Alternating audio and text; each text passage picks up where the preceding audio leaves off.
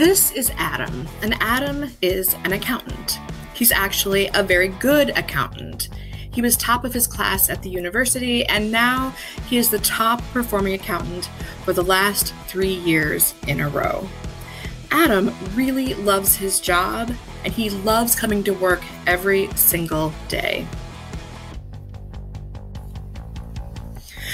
And this is Amelia. She's Adam's boss, and she is so excited because it's review time, and she gets to tell Adam that he is being promoted.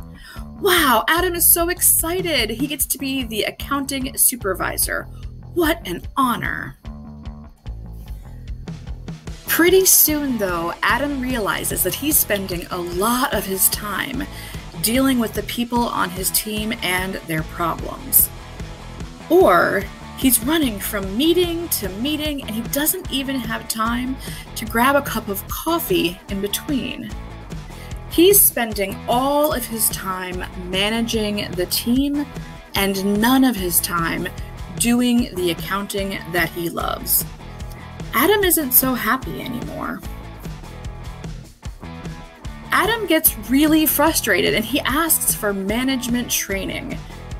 And Amelia gets frustrated too, because Adam is the best accountant they have. What more training could he possibly need? And because of this, Adam finally gets so frustrated that he turns in his resignation and walks out the door. Unfortunately, Adam's story might sound familiar, because inadequate or non-existent training for new managers is a common cause of organizational inflammation.